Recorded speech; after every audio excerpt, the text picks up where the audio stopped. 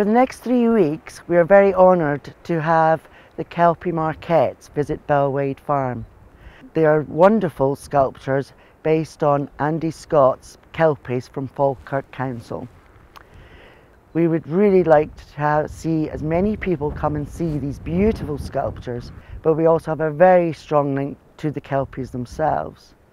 The one on the right is actually based on one of our very own horses called Baron, who back in year 2000 was actually part of a welfare case. He was then rehabilitated and found a new home to Glasgow City Council to become one of their dray horses and work in one of the parks. Baron has since been retired from the City Council, but he has now been rehomed over on the west coast and enjoying a more leisurely time. Belwade Farm is home to Wild Horse Welfare here in Scotland.